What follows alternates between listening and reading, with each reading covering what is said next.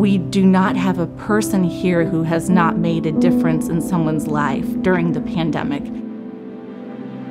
This is one of the hardest jobs to have. We're working with people who are incredibly vulnerable, who are often going through an incredible amount of trauma. And our staff is kind, compassionate, but also incredible advocates. They really, really make sure that they are using their voices for the voiceless.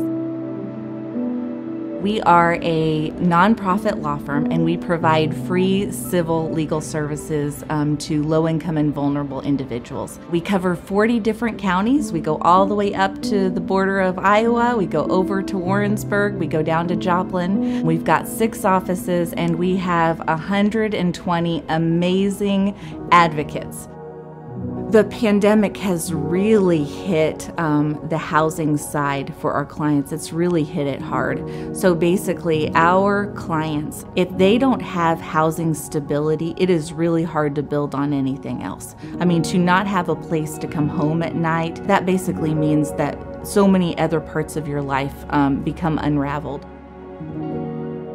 The Justice in the Halls program is part of the Housing Plus team at Legal Aid of Western Missouri, and the goal of the project is to provide free legal advice and representation to tenants who are facing eviction in the Kansas City area. Oftentimes, the clients that I am working with who are facing eviction are going through an extremely traumatic, destabilizing event, but they still have the willpower to show up and to, again, want to push back against things that perhaps their landlord shouldn't be doing and are wrongs in our system. This work is extremely difficult.